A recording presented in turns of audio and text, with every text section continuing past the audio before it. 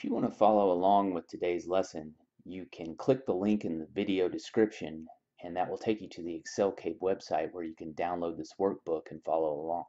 This video is going to demonstrate how you can perform a SUMIF function when your criteria is a cell date value and you're trying to determine how many items in your criteria array are greater than or less than the value in your cell. So in this example, we have some invoices, we have order dates and order amounts. And we'd like to, in this first example, determine the sum of orders that are greater than our cell date value here of July 31st, 2019. So we're going to begin with the SUMIF function. Our criteria range is going to be our order date column. Our criteria is anything greater than this cell date value here. So we need to insert a greater than operator enclosed in double quotes and then use an and symbol to concatenate it or join it to our cell date value here. And finally, our sum range is going to be our order amount column. So that gives us total orders that are greater than July 31st of $1,925. So now we're going to do the same thing, except this time our criteria is anything less than this cell date value of October 31st, 2019. So again, we're going to use the SUMIF function.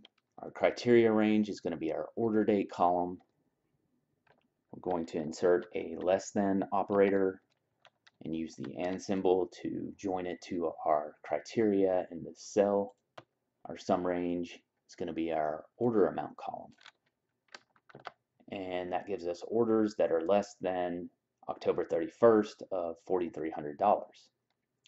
So in this final example, we have a range of dates and we want to get the total orders that fall between this date range here. So this time we have two criteria. So rather than the SUMIF function, we need to use the SUMIFS plural because it can handle multiple criteria. So we'll begin with the SUMIFS. Now the inputs are ordered a little differently from the singular SUMIF. You can see we begin with our sum range, so that's going to be our order amount column. Our criteria range 1 is going to be our order date column. Our first criteria is going to be anything greater than or equal to our begin date of our date range. And we'll use the and symbol to concatenate it to our begin date value. Now for our criteria range 2, it's going to be the same as our criteria range 1, so I'm just going to copy this first criteria range and paste it into our criteria range 2. And our criteria 2 is anything that is less than or equal to the end date of our date range.